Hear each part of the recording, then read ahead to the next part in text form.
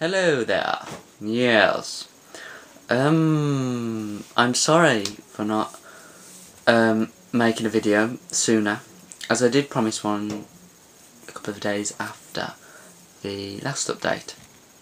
But I was going to do one, but I didn't really know what to update about, so here we are. I thought, well, I still haven't really got anything to update you on, but I thought I have to make one for my viewers, to get my viewers up and subscribers and things, so yes. One thing I can talk about is I went to see a Clairvoyant. I went Friday morning, yesterday morning. It was really weird because we booked it and then had to cancel, and booked it again, and then went to the shop and it was all closed up, and I said to Mum, I said, why is it closed up at appointment 7? And so we rang the man, and he said that apparently the night before we cancelled and left a message on the answer machine cancelling. And we never did. I mean, I didn't ring up, Mum didn't ring up, and no one else knew about it, so it was a bit freaking us out. So we forgot that, and we hoped that they would show us the message, but they never did, so it remains a mystery. But no, we went yesterday morning, and it's quite interesting what he said. I've got a little CD of the recording, of the reading, and in one of my blogs I will play it to you, but not right now, as I don't know where I put it. But he said some quite interesting things, really. He said that I'm going to London at some point, but I won't stay long, I'll come back. And he said I've got strong connections with Los Angeles and I will go there at some point, mainly for media-based things and musical, like to do something musical, and I'm going to get on with everyone really well.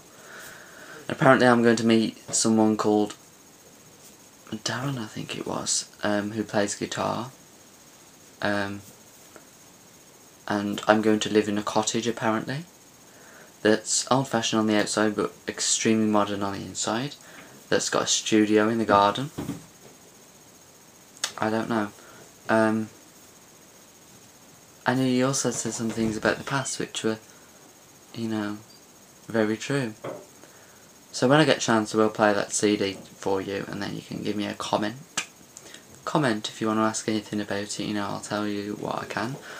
To be honest, I'm not really sure what to think of it, whether I believe it or not. I mean, we went to a show a couple of weeks ago, which was like, with the audience, pick people out of the audience and, you know, give them a little bit of a reading and things. And everything he said in that show he got correct, and we were shocked. That's why we decided to put the reading. So, but yeah, I think I believe what he said. But you can't really know whether to trust him or not, because really, if he's saying things from the future, you don't know. You can't prove it. You can't prove it if it's right or wrong, can you? So, but the things he said from the past were all correct. So. But yes, I was meant to do some filming last week. I didn't get round to it as I was very busy, sorry about that. But as soon as I can, I will get back to it and I'll let you know. And hopefully I'll do another update soon, in a few days probably. I won't promise, it's a promise last time, and sorry I broke that promise.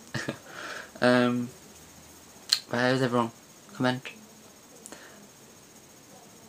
I'll let you go.